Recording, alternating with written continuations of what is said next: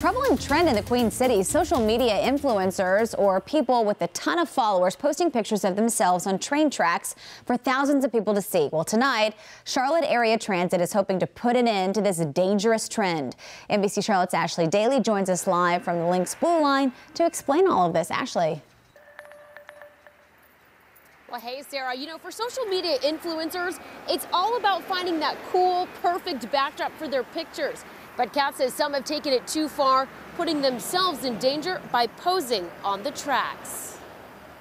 From art to fashion to yoga and, well, to this guy, Kat says social media influencers have gone off the rails by stepping onto the tracks. That's very illegal as well as very dangerous. Courtney Schultz works for the Charlotte Area Transit System and says the trend is picking up steam.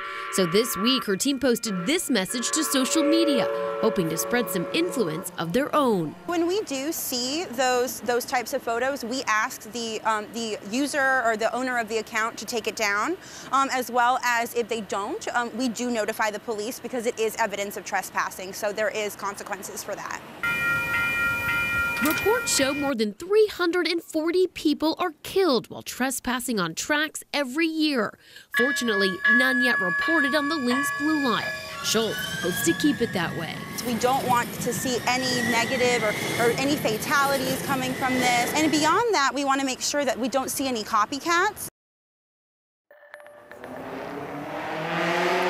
Schultz also tells us that crosswalks at train stops should be treated just as that, saying that it is both dangerous and illegal to take pictures from the crosswalk.